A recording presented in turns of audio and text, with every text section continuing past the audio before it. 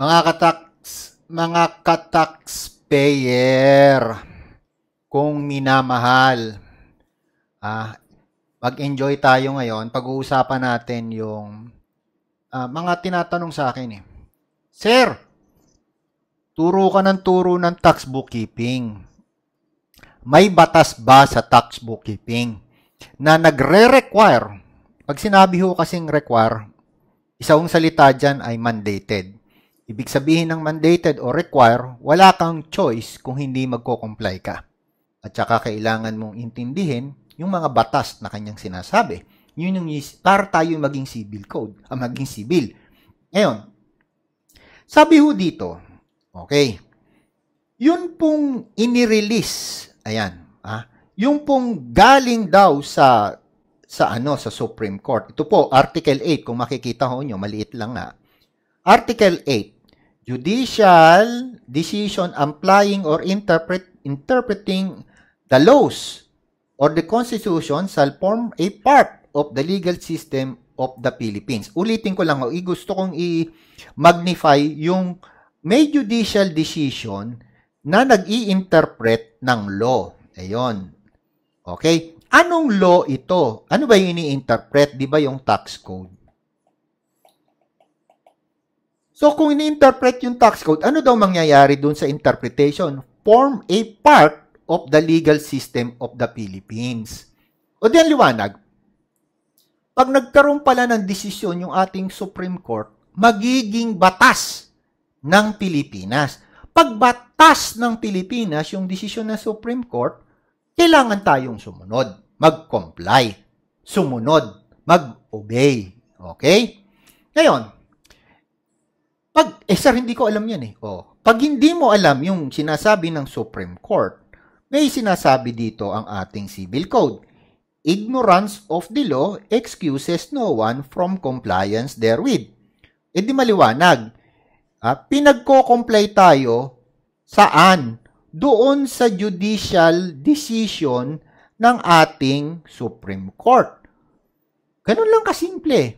Ngayon, babaguhin ko ito uli. Baburahin ko. Diba? Ang susunod kong tanong, yung bang gaap, pinagmamalaki ito ng mga akauntante, PFRS, ay batas ng Pilipinas. Yun yung tinatanong lagi sa akin, sir, may gaap tayo.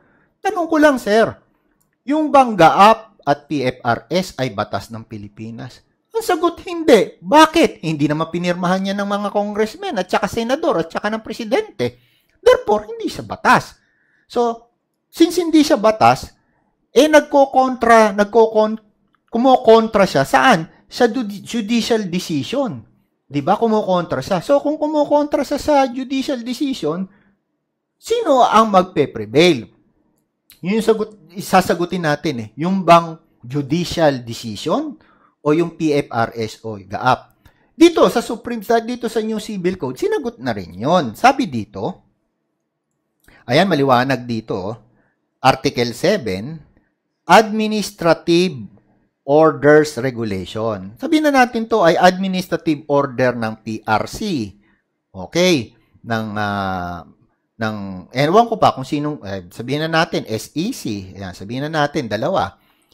Yung administrative orders, pag kinobet administrative orders, magiging valid daw. Ayun, magiging valid. Kung hindi siya contrary, not contrary sa law. Ano yung law na pinag-uusapan dito? Ang simple, pinag-usapan na nga natin Number 1, yung judicial decision. At ano yung law na tinutukoy ng judicial decision? Ito, di ba sinabi na natin tax code? Since yung GAAP ay contrary sa judicial decision at contrary sa tax code, hindi po mananaig yung GAAP. Yan po yung sinasabi ng ating batas. So ngayon, balikan ho natin yung pinag-aaralan natin na yung Lancaster. Okay. So dito, binanggit na ng ating Supreme Court na ang rule na gagamitin ng mga taxpayer ay nakasulat. Now, since na-discover na natin yung sinasabi ng ating Supreme Court. Okay. Dito, binabanggit. Itong ganda-ganda na sinasabi ng Supreme Court natin dito. Naintindihan na natin na dapat tayong sumunod sa ating Supreme Court kasi yung kanilang sinasabi ay batas ng Pilipinas. Ito po yung sinasabi ng Supreme Court. Babasahin natin. Tulungan ninyo ako. To be clear, the principles under financial or business accounting, pag sinabi ho kasing financial, ito ho yung GAAP. Ayan. O ang tawag ngayon dyan na PFRS. Ayan. Pag sinabi hong business, ito ho yung tinatawag na managerial accounting. Ayan. Managerial accounting. Or business accounting in theory and application are not necessary interchangeable with those of tax accounting. Ulitin natin. Hindi pwedeng ipagpalit ang financial at business accounting sa tax accounting. Ang liwanag, Panginoon ko. O yung mga CPA, magtatapos na naman ng taon, huwag naman kayong manloko na ng tao. Ha?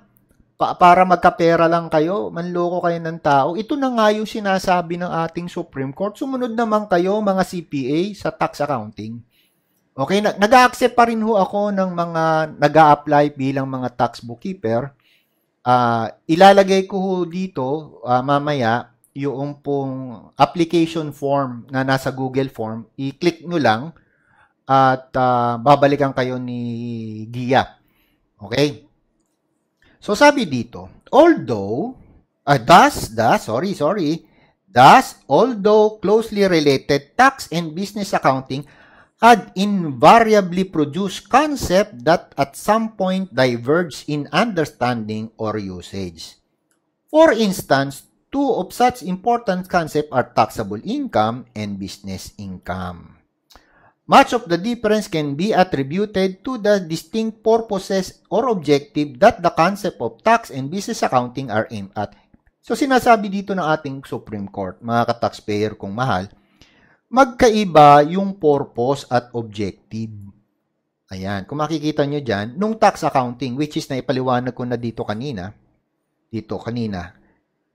Ngayon, ituloy natin yung pag-explain ng ating Supreme Court. While there may be difference between tax and accounting, it cannot be said that the two mutually exclude each other. Oh, pwede mo pa rin, hindi mo pwedeng isang tabi yung GAAP at saka PFRS. Yun yung sinasabi niya. Actually, sinasabi lang ng Supreme Court dito, ayaw nilang makasakit ng damdamin. Pasensya na kayo sa mga CPA. Diretso lang ako magsalita. Kung masasaktan man kayo yun sa akin sinasabi, ibig sabihin, effective yung sinasabi ko. Naiintindihan ninyo. Yung mga manhid, hindi yan nakakaintindi. As already made clear, tax law borrowed concept that had origins from accounting. In truth, tax cannot do away with accounting. Tama naman yun. Kaya lang, anong tax account? Ang pinag-uusapan dito, tax accounting. Kaya importante, related silang dalawa. Hindi lang accounting itself. There must be a adjective before the accounting. What is the adjective? Tax. Okay. So, kailangan may distinction. Ano ba ginagamit mo accounting? Tax accounting. Ano ginagamit mo accounting? Financial accounting. Ano ginagamit mo accounting? Managerial accounting or business accounting. That's very important. Hindi lang, ano ginagamit mo? Accounting. Mali. Okay? There must be a distinction. Okay? Kasi yung mga sinabi kong klase ng accounting is separate and distinct from one another. Okay?